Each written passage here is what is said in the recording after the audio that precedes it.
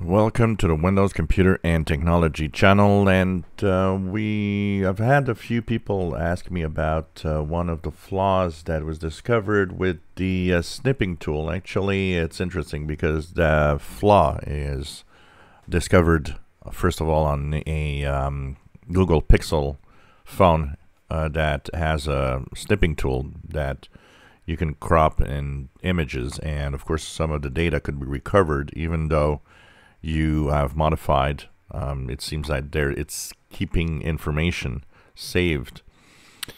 And then somebody decided that, well, you know what, we're going to try that little thing that, we're going to try that hack on the snipping tool in Windows.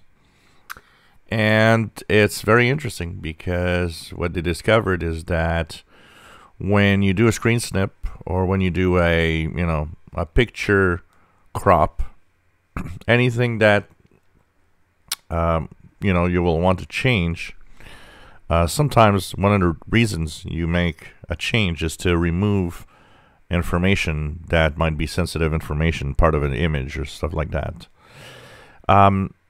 It seems like the old data, once you actually change the image and save it, the old image that contains the untouched information, uncropped, you're still capable of actually getting it. You're still capable of seeing the information there.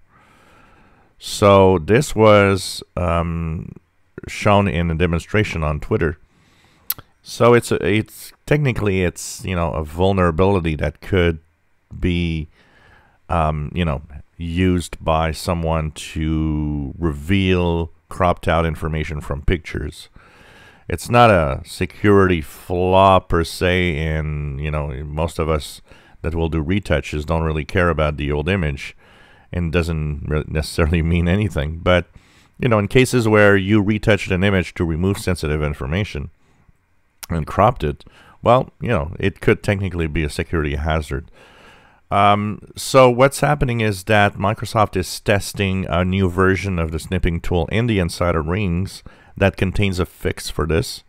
So eventually, you can sideload and download, but I don't recommend that, especially if the snipping tool is, like I use the snipping tool for such mundane and ordinary stuff. I don't really care that the information is still there. There's nothing you're going to find in the pictures that I cropped that reveal anything. But in the case where it's sensitive, there's going to be a fix. So eventually, through the Microsoft Store, the snipping tool will be updated and contain that fix for preventing that a cropped image comes back from the dead, if we can say so, in when you make changes.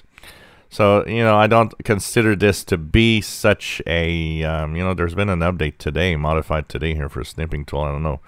It fixes, I know that for insiders, and there were some updates, but there will be an update for sure of the snipping tool for fixing that. That's for sure.